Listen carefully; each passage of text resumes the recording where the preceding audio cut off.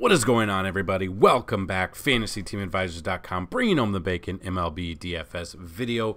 It is Monday. It is May 15th, and we are back bringing you a video breakdown of all of the pitching and some of the bats that we like on this slate. So welcome back, everyone, or welcome for the first time if you have not been here before. I am your host. Hopefully you come away from this video being a better DFS player, thinking outside of the box a little bit, getting some insight that maybe you didn't have in the last video or the prior day before finding us. So big shout out to everybody.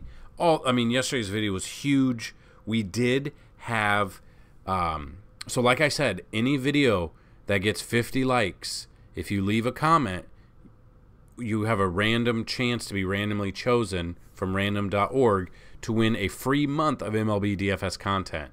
And wouldn't you know it, we had 50 likes on the dot, and we had one person comment. Chops, who I look at this, they've been subscribed to me for 4 years, so persistence pays off. So Chops, if you are watching this, contact me at advisors_team on Twitter, and we will hit you up, and we'll get you signed up for a free month. It's super easy. Didn't even have to use random.org. There was one comment. So we had 50. Let's just show you real quick. We had 465 views, one comment, 50 likes. Simple as that.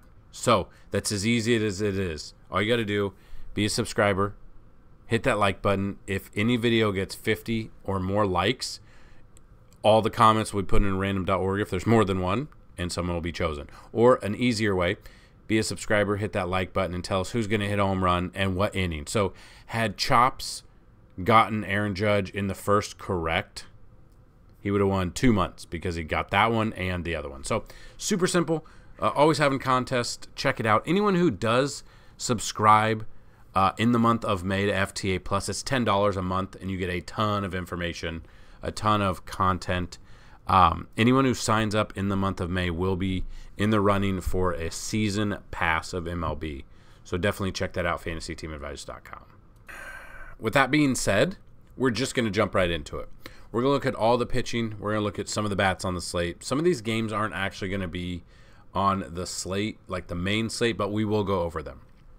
So, again, if there are certain things that you're looking for to help be a better DFS player, help you find, an avenue to build better lineups or think outside the box, if there's something you would like to see in these videos, please let us know, and we'll try to incorporate them into it. So always looking for suggestions. That's why we have a bunch of our tabs on the site, because with that, it has grown so much in the 7 years that we've been around. I'll just kind of show you real quick. MLB tab, we have a ton of information here. You can check this out. Some is free, some is part of the FTA Plus, and you can go FTA Plus right here, FantasyTeamAdvisors.com. You can sign up for $10 a month. So definitely check that out, and we will hopefully help you build better lineups. So that being said, we're jumping into this. We got David Peterson versus Patrick Corbin. We got the New York Mets versus the Washington Nationals. It's an early game. I'm not really sure why it's this early, but it is. So we will still go over it. Looking at this, David Peterson in 33 plate appearances against the Nats, 18.2 K percentage, so not that high, 241 batting average against him. So if you are playing like an all-day slate, you can use these guys here. I don't know how many people actually play the all-day slates. I guess we'll kind of find out when we get there. So looking at that, I might have some exposure to Peterson, but again, I'm not playing this slate, so it's kind of hard for me to even think about it. On the flip side of that, Patrick Corbin has seen the Mets so many times, 237 plate appearances, 20.3 K percentage, but almost given up a 300 batting average.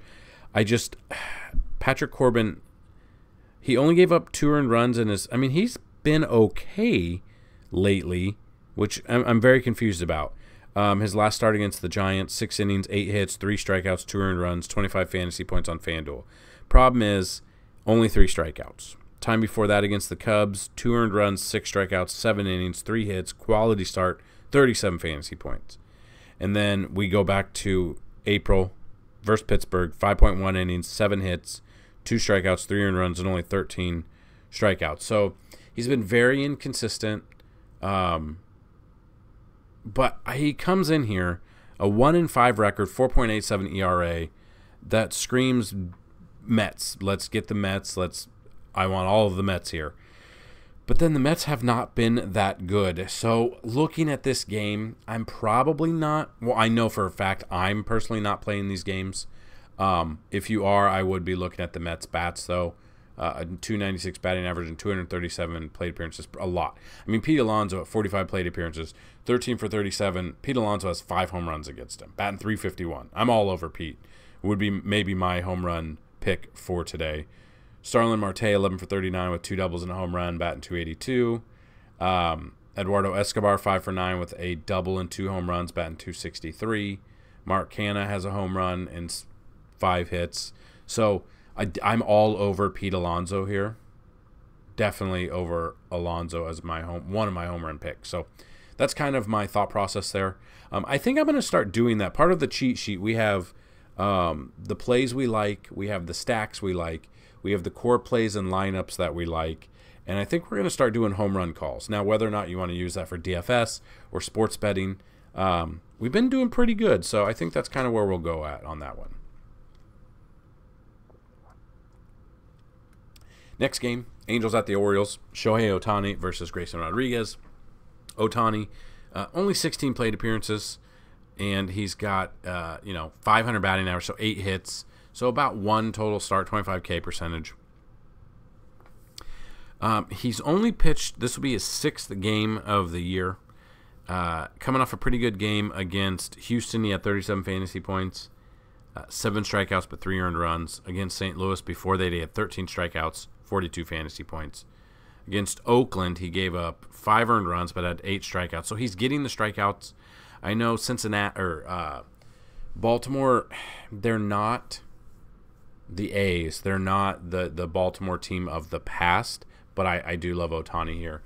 He will be part of the all-day slate because he won't be part of the main slate, so that is definitely something to pay attention to.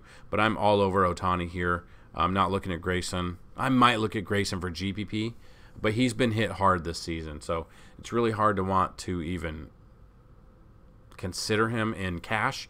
I would look at Rodriguez in GPP, though. Then the Yankees at the Blue Jays. As of right now, we don't know who the Yankees pitcher is, which is kind of crazy because it's it's not, I can't remember who would be in the order for this. But then you've got against Alek Manoah. So Manoah did pitch against the Yankees. Let's see. Back on April 22nd, went 7 innings, 5 strikeouts, no earned runs. Got a quality start. Only gave up 2 hits. Got 40 fantasy points there. He's had success against him. He's coming off a really bad start against Philly. 4.2 innings, 3 earned runs, only 1 strikeout, 8 fantasy points. Time before that, Boston, 5 innings, 8 hits, 3 strikeouts, 2 earned runs. So his strikeouts have been down. The Yankees actually split a 4-game series with Tampa Bay, coming back in 2 games. Almost came back on Sunday's game. So their bats are coming alive when they need to. So looking at that, this is in Toronto. So they're on the road. Depending on what lineup comes out of there, I would not hate a Yankee stack against Manoah because I think it'll be underowned just because of how he's had success in the past.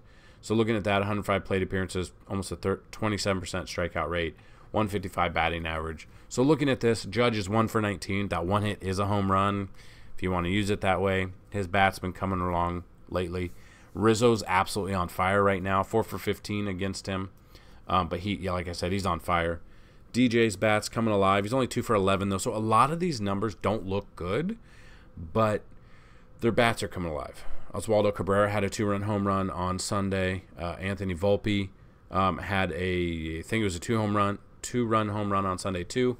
So, I mean, all of these bats are coming alive. I think a sneaky stack would be the Yankees. Don't know about cash. I would look in GPP, though. But I'd be looking at a Judge or Rizzo, Volpe, LeMahieu. Just depends on Oswaldo Cabrera. It really depends on what lineup comes out there. And we don't know who's pitching for the Yankees, so kind of kind of curious about that. Mariners at the Red Sox is next. George Kirby versus Tanner Houck. Kirby, 16 plate appearances, 286 batting average. Only 12.5K percentage, though. That kind of stinks. He is the 5th highest priced pitcher on the slate, though, on FanDuel at 10,000. And then Tanner Houck, 24 plate appearances, 182 batting average. We were able to see what Miles Mikolas was able to do to the Red Sox on Sunday Night Baseball. I think George Kirby could do that as well. Kirby has not faced Boston this year and hasn't really faced him much, but a little concerned because it is Fenway. We know a lot of runs come out of there. Hopefully the runs are for Seattle and not for Boston, because I will have exposure to Kirby in this one. And then just looking, I mean, I probably won't have any of the bats. Again, once the batter trends come out, I will look at that, but I'm looking at Kirby here. And then the Brewers at the Cardinals is next. Freddie Peralta versus Jack Flaherty. Peralta, 123 plate appearances, 274 batting average, 24.4K percentage. He is the 2nd highest priced pitcher on the slate behind Ohtani at 10,900 on FanDuel. He faced St. Louis on April 9th. 6 innings, 7 strikeouts, 1 earned run, got the W, had a quality start, 46 fantasy points. Cardinals are playing better baseball now than they were. Flip side of that, Flaherty, 102 plate appearances, 271 batting average, 19.6. I will take a flyer on both of these pitchers. Not sure about cash or GPP at the moment, but I will have exposure to both of these. I will also have exposure to some of the bats. So if you are looking at some of the bats against Peralta that have had success, Goldie, 7 for 19 with 3 doubles and 2 home runs, 368. Wilson Contreras, 4 for 17 with a double and a home run. Arenado, who I believe homered Friday, Saturday, Sunday, could be in store for a 4th game in a row of homering. 7 for 19, 3 home runs there. Edman, 3 for 17. DeYoung had a home run, I believe, today, or on Sunday. 1 home run against him as well. And then Alec Burleson, don't think he'll start. 1 for 2 with a double there. On the flip side of that, the Brewers bats against Flaherty that have had success since they've faced each other in the same division for a while. Yelich, 9 for 31, 1 double, 2 home runs, batting .290. Jesse Winker, 7 for 18 with 3 doubles and 2 home runs. Don't mind him. Willie Adames, 3 for 7. 2 of those 3 hits are home runs. Rowdy Tellez, only 1 for 3. That's basically it. So if I'm looking at bats here, I'd go Winker, Yelich, probably Willie Adames, maybe Rowdy Tellez as well. Next game, Braves at the Rangers. You got Charlie Morton versus to be announced. Charlie Morton, 49 plate appearances, 279 batting average, 16.3K percentage. Any Rangers bats that jump, I'll have some exposure to Morton. Probably more GBP. Wouldn't trust him in cash. And then looking at this, Marcus Semien, 7 for 20 with 2 doubles. That's 350 batting average. Robbie Grossman, 3 for 9 with a double. That's 333. So not much. So the numbers are a little bit higher just because, 333, 350, and the rest nothing. So looking at that, maybe a little bit more exposure to Morton if we're not using Semien or Rangers bats. Cubs at the Astros, Jameson Taillon versus Framber Valdez. Valdez is the 3rd highest pitcher on the slate. 17 plate appearances against the Cubs. Hasn't given up a hit. At home, 35.3K percentage. I'm all over Framber Valdez. Cash, GBP, I don't care. Cubs just got absolutely embarrassed against the Twins in Minnesota, and now they're still on the road. And then Taillon, 60 plate appearances, 333 batting average against him. A lot of those numbers coming from when he was on the Yankees. So looking at this, Martin Maldonado, 5 for 12 with 2 doubles and a home run. Bregman, 2 for 8 with a home run. Jordan, 2 for 7 with a home run. Kyle Tucker, 3 for 7 with a home run. So, yeah, I'm all over an Astro stack here. Calling it, Jordan probably hits a home run today. Wouldn't be surprised. Not on Taillon at all. Looking at Astros as a stack and Valdez as a pitcher. Probably my 2nd favorite pitcher. Might be my number 1 over Ohtani, and the price is a little bit better. So, and he's 3rd. Yeah, he's even priced less than Peralta against the Cardinals. You got the Reds at the Rockies. I'm not going to be having exposure to this because it is in Coors. Hunter Green, 17 plate appearances, 357. Obviously not much. Connor Siebold, 11 plate appearances, 500 batting average. So looking at Hunter Green here, Reynold Grichuk 1 for 3, Diaz 1 for 2. So obviously that's 333, 500, 333, 333. So looking at that, I mean, the numbers off the rip look bad. Actually, you know what? I might have exposure to Hunter Green here. Now, I think it'll be very low owned because it is in Coors. And we know Hunter Green has a very high strikeout upside, but he can also get lit up just as well. If his stuff is off at all, especially in Coors, could get lit up. Trying to see if he's faced Colorado this year. He has not. He's gone 6 innings twice all year. The strikeouts are very up and down. Against the Mets, his last start, 4 strikeouts. Against the White Sox, the start before that, 7 strikeouts. Against Oakland, 10 strikeouts. That's not saying much. It's Oakland. So I'll have some exposure to Hunter Green here. It'll be GPP, obviously, because it is in Coors and, you know, anything can happen there. And then 11 plate appearances for Seabold, so not much. Yeah, like Jonathan India's 2 for 3. I might take a shot on him. Friedel, I believe, is on the IL, so he's out. So there's not a lot to like here. I'll have some exposure to Green, but then I'll just kind of look at the bats with batter trends and see if anyone sticks out to me. Diamondbacks at the Athletics is here. Merrill Kelly versus Drew Rachinski. I thought Rachinski was pitching on Sunday. What happened?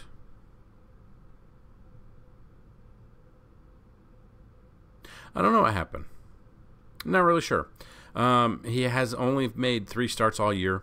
None of them have been good. So I'm looking at the Diamondbacks bats here. I know it's in Oakland, but I love Corbin Carroll, Ketel Marte.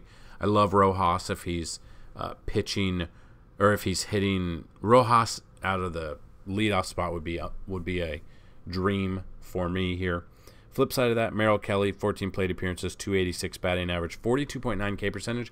I am all over Merrill Kelly in Oakland against the Athletics. Would not be surprised if he goes for 8+ strikeouts here.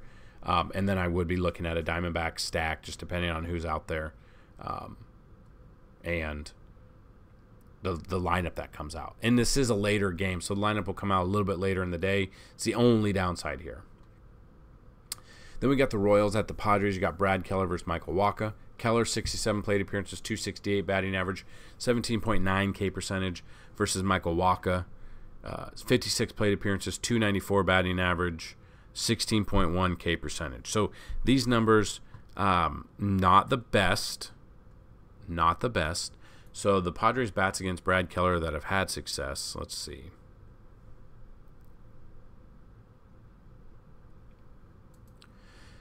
Matt Carpenter, 2 for 11 with a double. Probably not in there. Kind of just wait and see. Nelson Cruz is only 1 for 12. Bogarts is 3 for 11 with a double.